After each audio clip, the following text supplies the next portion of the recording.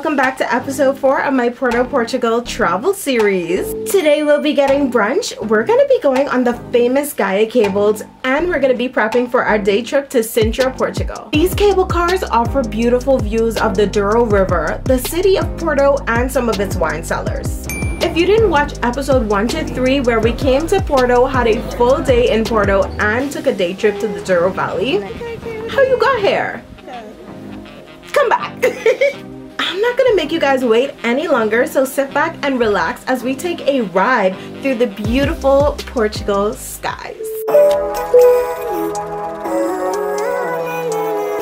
I want and I pray, all I need are some better days. Yeah, all I need are some better days. Cause all I want and I pray, I believe in the better days. It is Saturday and we're headed to brunch. Wow, I feel like Zenith is gonna be packed. I have a feeling that we really love Zenith because we ended up there again. What is that? Sweet potato chips and garlic mayo. Yeah, I want the chips to be a little bigger. Ended up at Zenith again because we just was into the food. I'm gonna get something sweet this time, so we're gonna see how the sweet tastes. Last time my husband and I tried their savory items, so we were going to get their sweet items this time. I got their dulce de leche pancakes, which was filled with strawberries, it had homemade granola, and it had ice cream. My husband, on the other hand, he got the mixed berry pancakes, which had blueberries, mixed berries, they had jam, they had lemon curd, and they had vanilla ice cream as well. For an add-on, I got eggs and my husband got chicken and we shared, and oh my goodness, that chicken was so good. I personally think that I preferred my sweet meal over my savory meal, so y'all let me know if y'all have ever been. Oh, and by the way, our first time to Zenith is in episode 2, so if you want to go back and watch that, go right ahead. But if you are taking a trip to Porto, Portugal, I highly recommend Zenith. I think that it is definitely worth the hype. The atmosphere, the food, everything is a 10 out of 10. Also, the price range is about anywhere from 7 euros to about 13 euros. So it's not gonna break the bank. So I would highly recommend if you are in Porto. We're here again, guys. Maybe we'll actually make it on the cable car. Am I even in focus? I don't know. Anyway, maybe we'll actually make it on the cable car this time. Gotta show y'all a little here. It's located in the Vila Nova de Gaia. In terms of getting there, you can take a taxi, a Uber, or you can take the metro and get off at Jardim do Morro. Of course, this is being the main character.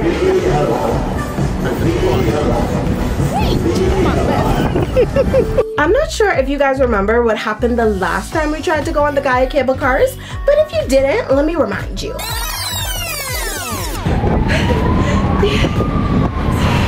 These hills ain't for the weak.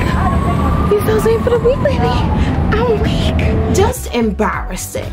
Unfortunately, last time we were unable to make it to the Gaia cable cars because the weather was a hot mess. Just a pro tip, if you're interested in going, make sure to check the schedule beforehand. It's going to be on their website to make sure that they're open. We got our tickets there, so we didn't pre-purchase anything. If you want to pre-purchase, you can on their website. The ticket office is at the base station at the Vila Nova de Gaia. Luckily, the office accepts both cash and card, so if you only got card, you're gonna be good.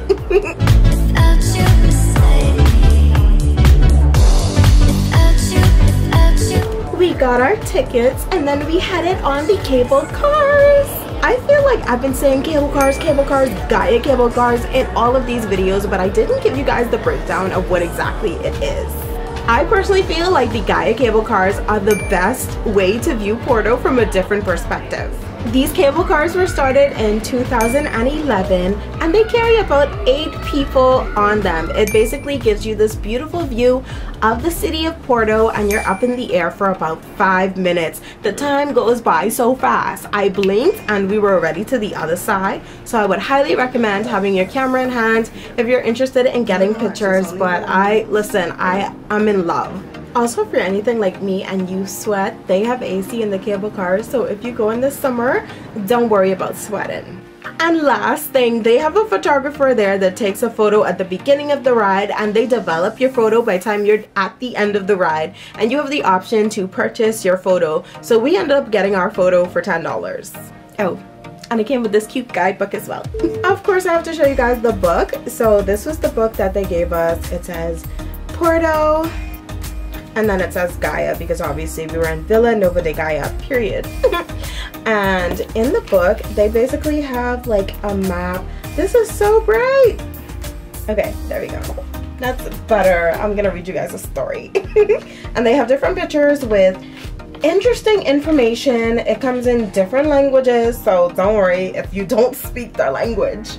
And I loved it. But then at the back, they have the slot for your picture. I'm really trying so hard. Okay, there we go. So y'all could see this. But they have a slot for your picture.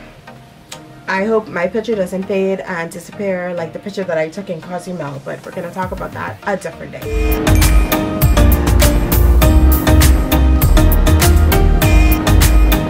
Chocolate? Yes. Are you happy? I'm very happy. It's so cold. It is cold. After the cable cars, it started to rain, the sun was setting, and it was cold. It was very cold, so we decided to get some hot chocolate from a vendor nearby. And after that, we took an Uber to go to dinner.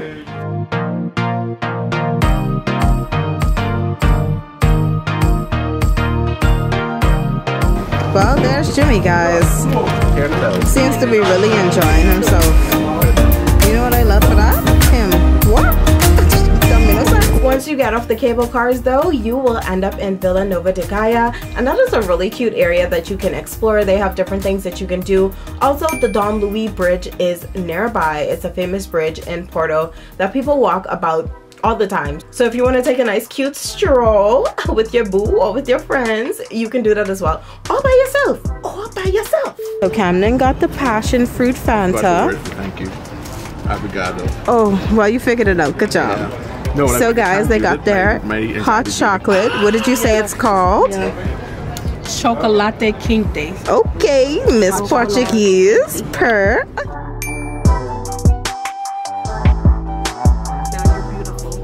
For dinner, we went to Asia Connection, and I'll be honest with you guys, this was not our favorite spot in Porto. The menu only had a few items to choose from, so I just feel like the selection wasn't there. The food taste also wasn't there in my opinion, so I will not be recommending this place for you guys to go. But if you're interested, you can still go and try it out and let me know if they were good, because I'll give them the benefit of the doubt. Maybe that night the menu was limited, and maybe that night the food just wasn't giving what it needed to give. So if you guys ever go, let me know in the comments how it was. In preparation for our day trip to Sintra, we ended up going to this really cute and quaint bookstore. I think it was called Bertrand. Something that I cannot pronounce and will not be pronouncing. And we ended up looking for books that we could read on this long 3-hour trip that we had the next day. And I was so happy with the book I got. It was so cute. I'm making him choose which one I should get. He's reading it for me. Being in a bookshop makes me so happy. I used to read books like crazy. Now I've not read books in forever, but I'm gonna get one because we have a long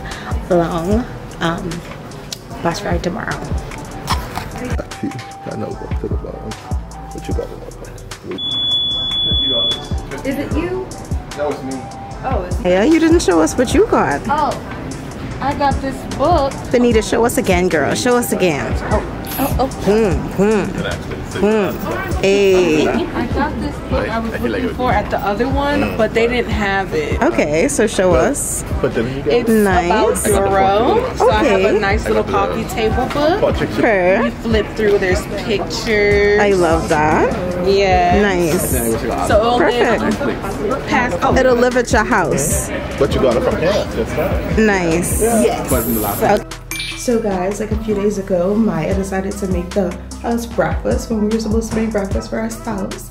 So she inspired me. It's literally like 5 a.m. but she inspired me to be good and make breakfast for the house too. And that's how doing a good deed gets you places. Right, Benita? Right. So here we go. We got our eggs and I'm gonna go get ready. So yeah, we're going to Sintra today. She's nice and hot. So we are at the bus station because we are headed to Sintra today, and I'm so excited about it because look at the fit, y'all. Like, I'm in a full dress and I'm just hoping it doesn't be as cold because I would literally freeze to death, and we don't want that. This dress, the crew is dressed to impress. You know, we have nice 10 out of 10, and we have the red pants and the shoes. Don't get your shoes there. Then we have Madam. She is giving so dramatic. Love that for her. Now, oh, don't do that, girl. Then we have Benita, Madam. Okay, she's so pretty. Oh my gosh.